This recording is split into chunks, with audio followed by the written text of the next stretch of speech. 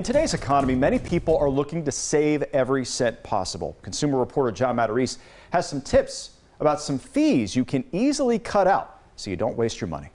Do you find yourself paying extra fees to get a paper bill in the mail or get cash for your coins? Well, a new report lists some stupid fees we should never have to pay.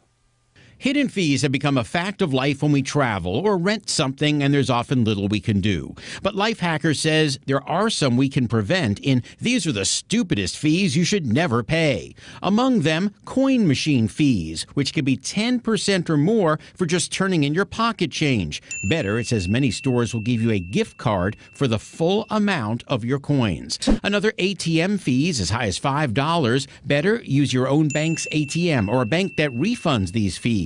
Then there are credit report fees, which can hit you at the major credit bureaus. Better, go to annualcreditreport.com and get your credit report free.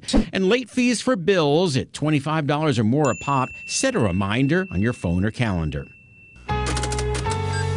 And from the Doesn't That Stink file, one of the stupidest fees of all, bill processing fees for getting a paper bill in the mail or paying by credit card. Lifehacker says most utilities and insurance companies will let you pay by e-check or bank withdrawal with no fee. It says the world is going paperless and it's time to get on the train. Remember, while a $5 fee for getting a paper bill doesn't sound like a lot, if you have several of them, that's $200 a year. So don't waste your money.